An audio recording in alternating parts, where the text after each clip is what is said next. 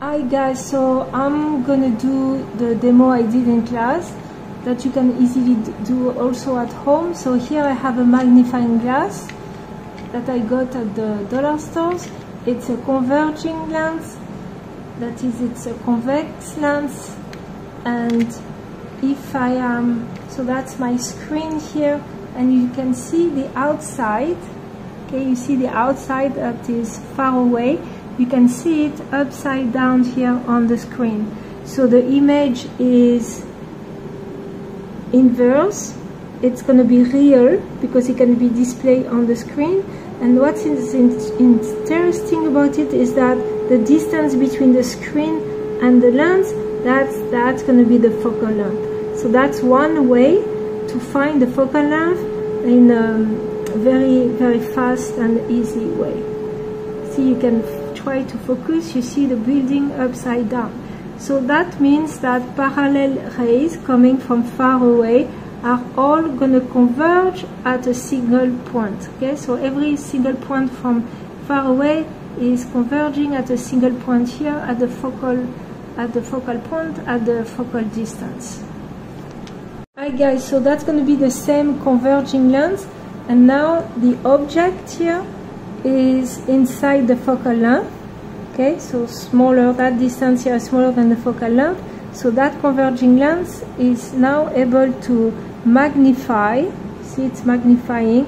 So that means the image that you see is in the same size than the object, right? So it's a virtual image that your eye is able to see, and that image is upright. Okay, it's not upside down. It's guys, so here's another demo I did in class. So I still have my converging lens. Here you have the object, which is just a arrow, and it's pointing in this direction, right? So for me it's to the left. And now you have the screen here. There is nothing on the screen, just light from my computer. But now I'm going to place the lens in between the computer and the screen, and you see that now the arrow is pointing to the right, I mean the opposite. So for me here it was pointing in this direction, and now the arrow here is pointing in the opposite direction. So what do I get? I get image which is real because it can be displayed on the screen, and it's inverted and it's smaller, right? So I could move, for example, if I move my computer, if I move the computer closer, you see the arrow here is getting larger. Okay, and if I move it really, really close, now I don't see anything because you have a virtual image.